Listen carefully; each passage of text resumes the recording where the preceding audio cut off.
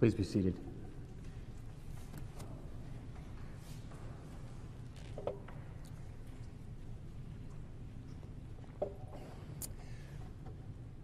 So you know those drawings of trees that you sometimes see where the root system mirrors the branches?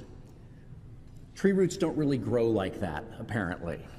They don't mirror the branches like that. They do go down into the earth several feet, but then they spread out in many directions as possible, sometimes for amazing distances. Pando is believed to be the world's largest tree, but standing next to it, you would never know that, because above ground, Pando appears to be not a single tree, but an entire forest of quaking aspen in south central Utah. But every one of the estimated 47,000 tree trunks in that forest colony are all genetically identical, and they are all connected via a massive root structure, which is believed to be one of the largest single living organisms on Earth. Pando occupies over 100 acres of forest, and it is believed to be as much as 14,000 years old. Blessed are those who trust in the Lord. They shall be like a tree planted by water, sending out roots by the streams.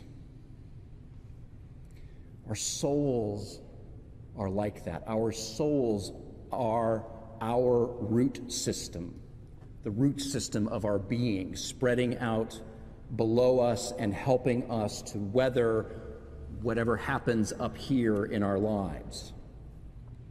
The trouble is, a lot of what life throws at us causes us to forget that those roots are there, or it convinces us that the only thing we have to rely on is ourself, or our fragile, finite desire to control things. Jeremiah has a thing or two to say about that, doesn't he? Cursed be those who trust in mere mortals and make flesh their strength. Our souls are the root system of our being, and much of what a life of faith is about, what spiritual practices do, is help us learn and relearn how to reconnect with those roots and come to really trust them. Jeremiah says that trees planted by streams shall not fear when heat comes. In the year of drought, they will not be anxious. But in our lives, we are awash in anxiety, aren't we? And so often caught up in fear. I've been in several conversations recently where I've been toggling back and forth between the storm of fear and the roots of faith. And in all of these conversations that I've had, someone that I was talking with was facing something that legitimately made them afraid. And you can imagine any number of things of what that might be: receiving a difficult diagnosis, or having a loved one enter hospice, hearing a rumor that the company you work for is downsizing. In one specific case, it was several rabbi friends of mine talking about the fear and trauma that our Jewish siblings live with, especially after the most recent attack in Texas, and even in the continued prevalence of anti-Semitism in towns all around us. As Christians, we are privileged not to live with the same level of fear, but we all know what fear is like, don't we? We all know how it feels, how potent it is, how instinctual it is. We know how fear demands our attention, and how easy it is to get fixated on fear and feel how tense and constrained and limiting it makes us feel, like there's no place to go, there's nowhere to run.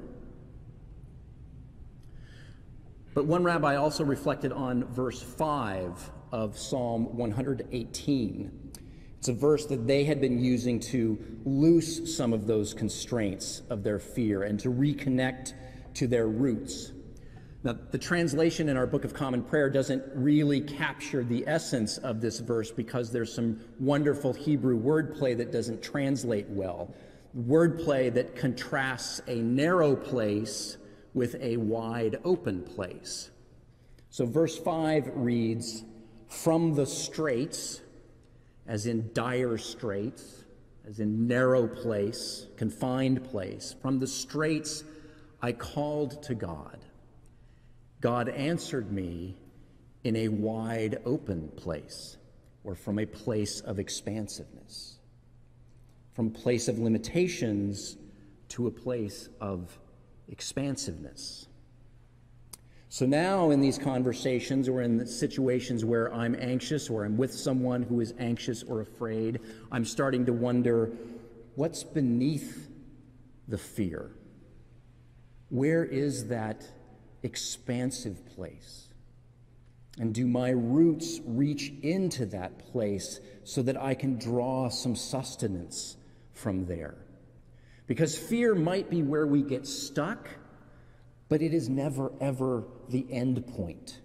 There's always something underneath it, something stable and sustaining.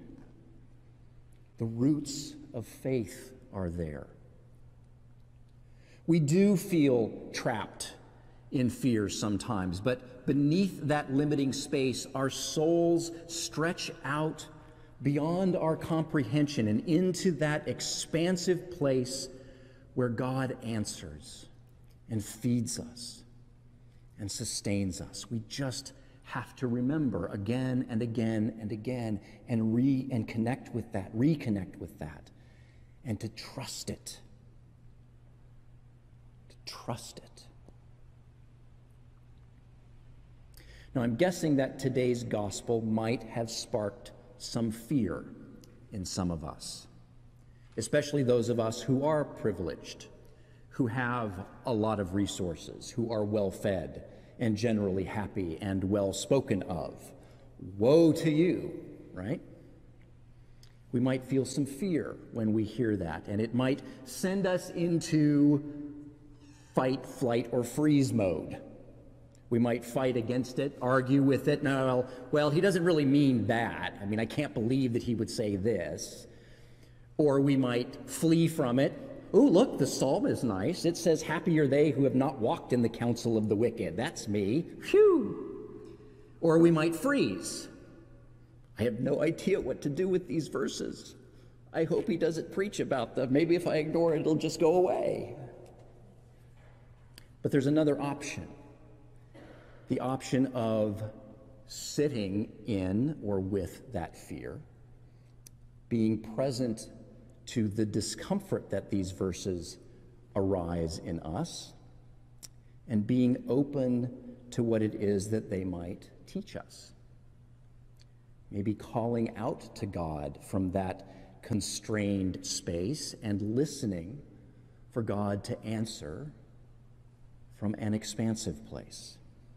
Letting what lies beneath rise up and fill us with the life and the sustenance and the support that we need so that I can share my gifts and my resources with others. What would God say to you if you called out from the strait that you are in, whatever it is? How would God respond from that expansive place? Can we learn how to feel down into those soul roots, which, to be honest, have always sustained me, have always sustained all of us? Can we learn how to trust that expansiveness, trust the abundance of that spiritual root system? Which is to say, can we learn to really trust God so that we can live so that generations after us can live, so that we can all thrive like trees planted by streams of water. Amen.